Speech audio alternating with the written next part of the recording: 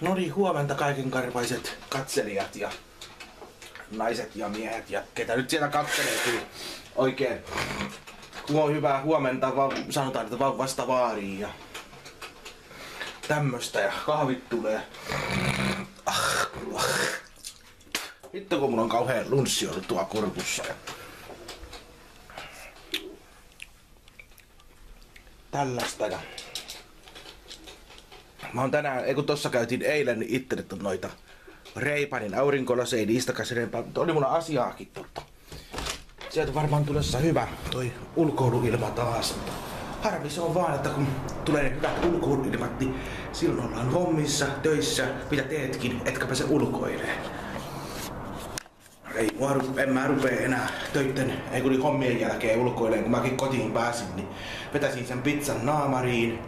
Hetken olin tietokoneella, sain videon editoitua valmiiksi, laitettua se eteenpäin ja sit kun kello oli, heti kun video oli valmis ja kello oli 9:50,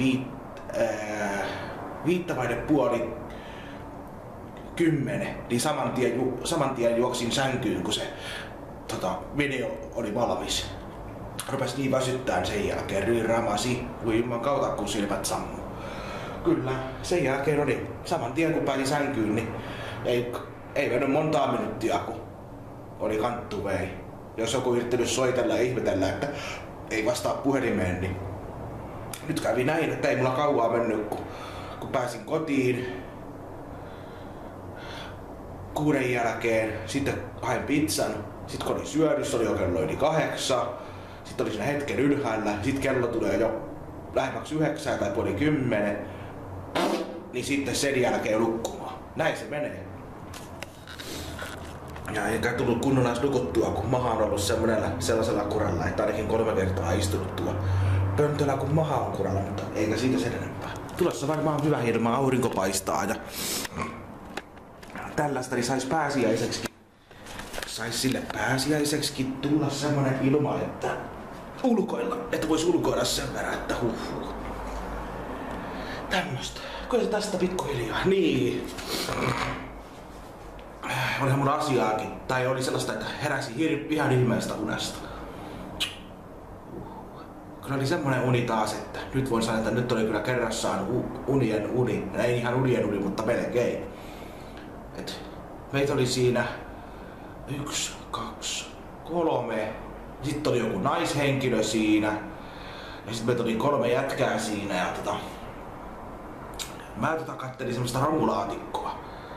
Otin semmosia romujuttuja, semmosen niinku metallilevyn ja sit semmosia pyörytappeja, mitä oli leikattu pikkusia pyörytappeja. Niin mä otin niitä ja sit mä niihin yritin hitsata sitten vielä, että mä hitsaan ne kiinni ja vakuutan opettajan mun hitsitaidoistani ja tällaista. En mä ole hitsannut moneen hetkeen, en oo moneen hetkeen hitsaannut mitään metallia, niin sitä yritin ja tollasta.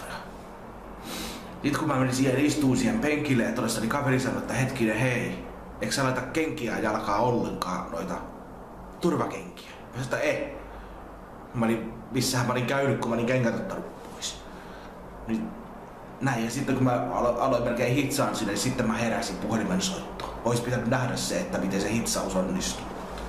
Sitä en nähnyt nyt tällä kertaa. Ja ei muuta kuin oikein hyvää torstaita kaikille teille mussukoille ja kaikille jonneille ja kaikille vauvasta vaariin oikein hyvät. Viettäkää oikein hyvät koulupäivät ja yrittäkää käydä sitä koulua nyt kunnolla eikä lusmuilla eikä velttoilla, mutta tämmöstä. Näin. Ei mulla sen kummempaa, mä jatkan tästä tätä aamua ja katso miten tää lähtee käyntiin tää torstai. Toivottavasti nyt pääsiäinen tulisi, niin pääsis ulkoilemaan pääsiäisen aikana sen verran, että on ulkoillut siihen malliin, että voi sanoa, että on pääsiäisen aikana ulkoillut sen, mitä ei ole koskaan ulkoillutkaan. Että jos ulkoilisi niin kuin yhden päivän aikana, ainakin yhden päivän aikana ulkoilisi sen verran, että ei ole ulkoilu, että olisi niin kuin aamusta ja iltaan asti ulkona. Et ulkoilisi aamusta iltaan eikä yhtään sisällä. Jos pääsiäisaikana pääsisi siihen, ettei lusmuta sisällä. Niin joku sanoo, että lusmuilee sisällä ja piereskelee. Näinhän se menee, että joo. Kun ei täällä oikein, täällä ei ole semmoista, mä en oikein tietyissä paikoissa voi ulkoilla aamusta iltaan, mutta täällä on vähän semmoista rihkeetä ulkoilla aamusta iltaan, mutta ei se mitään. Katsotaan, jos pääsiäisen aikana pääsisi oikein semmoiseen paikkaan, missä vois ulkoilla aamusta iltaan. Niin katsotaan. Tulee videoilla sitten, jos onnistuu, niin katsotaan, että mitä pääsiäinen tuo tullessaan. Joo, oikein loistavaa ulkoiluilmaa kaikille ulkoilijoille, jotka pystyvät ulkoilemaan silloin kun huvittavat, eikä työt paina. Saa lähteä ulkoilemaan koska huvittaa, kun ei työt paina ja on työttömänä, niin kaikille työttömille 5/5, että työt ei paina teillä. Te voitte ulkoilla koska haluatte. Näin. Että kyllä meitsikin ulkoilee sitten kun on ne viikonloput, mutta se jää nyt nähtäväksi miten viikonloppuna ulkoilee, kun silloin on muutakin touhumista kuin sitä ulkoilemista. Että ei siitäkään sen enempää. Ei muuta kuin oikein tsemppiä kaikille ulkoilijoille, jotka pääsee kunnolla ulkoilemaan sillä, että ei tarvitse huolehtia siitä, että koska ulkoilee, kauan ulkoilee, eikä kukaan puhalla niskaan ja huutele, että hommiin.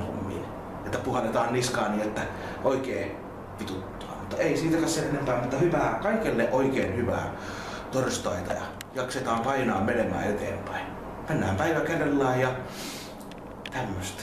Ei muuta kuin tsemppiä kaikille. Työn sankareille ja koululaisille. Näihin kuvia tunnelmiin täältä tähän.